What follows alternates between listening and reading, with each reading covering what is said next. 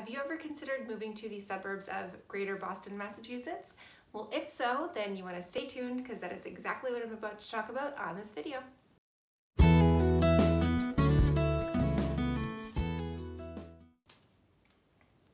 My name is Heather and I'm a realtor here in the state of Massachusetts. I work for Real Living Suburban Lifestyle Real Estate, and today I'm going to talk to you about living in the town of Mansfield, Massachusetts. So Mansfield, Massachusetts is located in Bristol County, and it has a population of a little over 25,000 people. Mansfield has a dense suburban feel to it, and the home prices here typically go for around $500,000 to $550,000, although you'll always have homes that go for way above and sometimes homes that go lower, but that's typically the range that you can expect in Mansfield. The commute into Boston is about 40 to 45 minutes, but that's totally dependent on traffic. Sometimes commuting into the city can be a bit much. You could certainly be stuck in traffic for much longer than that, which is where the commuter rail comes into play here. If you were to take the commuter rail into the city, there's Mansfield Station right in Mansfield, so you could just go and park and take the train in and probably be in the city about around the same time of 40 to 45 minutes without having to, of course, sit in the traffic that any city is known to have. The public school systems in Mansfield are highly rated. They've got one preschool, and then they have 2 elementary schools with 1 middle school and 1 high school.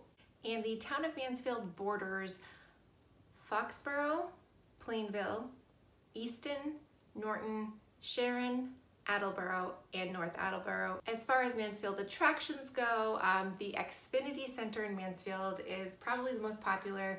It is an outdoor music venue. They have concerts throughout the year. They've got a lawn section and then an outdoor section that has a covered dome on top of it. So definitely a great place to go catch a concert. And then they also have Mansfield Crossing, which is a newer area. It's a shopping center, but they also have restaurants there. And then there's also the Mansfield Country Store, the old country store, which my mom actually used to go to when she was a kid. So that definitely has a lot of history to it, and it's awesome that it's still around. And then there's also Flint Farm, which offers ice cream. It has fresh veggies. It has corn maze in the fall, and just like a lot of really fun fall activities, especially for the kiddos in that time of year of fall. So lots of fun stuff that you can do in Mansfield, lots of really great attractions to visit.